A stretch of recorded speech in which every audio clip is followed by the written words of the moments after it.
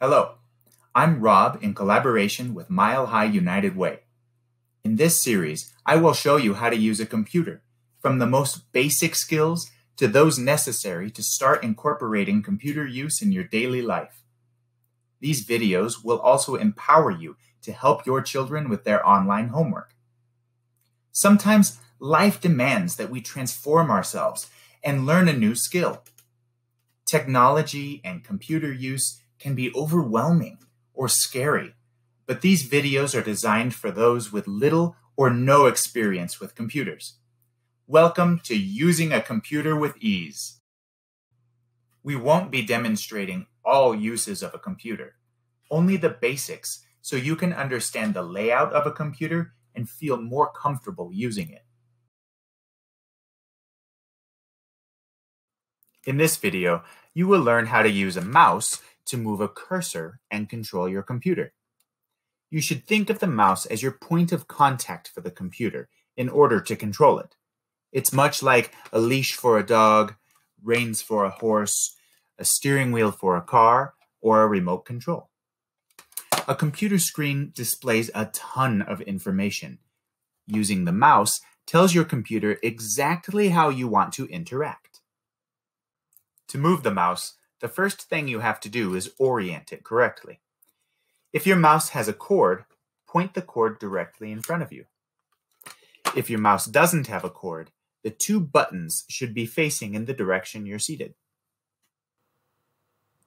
Hold the mouse lightly without squeezing too hard. Relax your hand. You should be holding both sides of the mouse with two fingers on top of the buttons.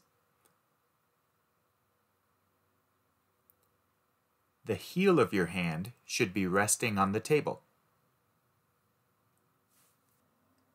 Turning the mouse when you move it will cause chaos like an untrained puppy. Instead, think of a grid when you move the mouse. To the right, to move the cursor to the right. To the left, to move left. Up is up, and down is down.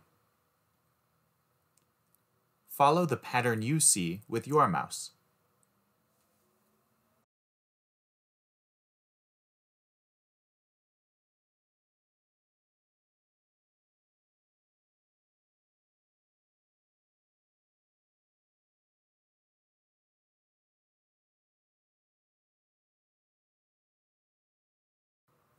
Now we will learn how to click. In order to click a button, do so lightly. The computer doesn't understand the difference between a light click and a heavy click. And a heavy click may cause your cursor to move or fail to click what you want. So click lightly and briefly. You will notice a typical mouse has two buttons. The left one is for selecting, while the right one is for options.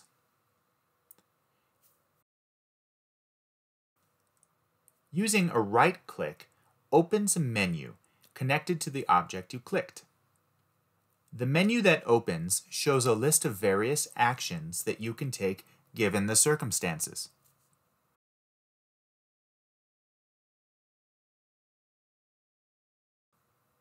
For now, you only need to become familiar with these two different types of clicks.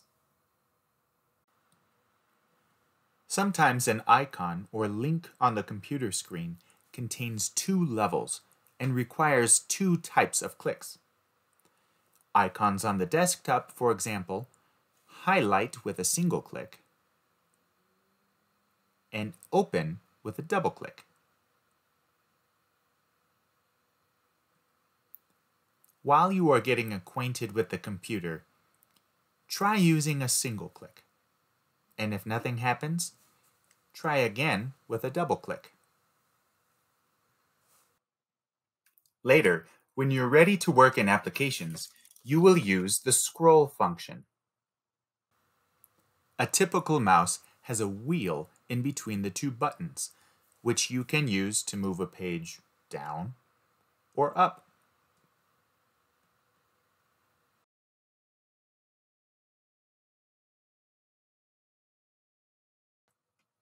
Like a real desktop, the visual space of your computer can become cluttered. You can use the mouse to drag any element of the screen, including icons, documents, or pages, to organize your personal space. All you have to do is click without letting go of the left button. This will grab whichever element you want to move. Then it's as simple as moving the mouse and releasing the button when you want to let go. This same function of click and drag while holding the button can be used to highlight words of a document. Just don't forget to let go of the button when you're done highlighting. Let's review. Hold the mouse lightly with the heel of your hand resting on the table. Remember to click lightly and quickly. The left button helps you select, while the right button opens an options menu on whatever you clicked. Scroll up and down with the wheel. Click and drag icons or pages by holding the left button.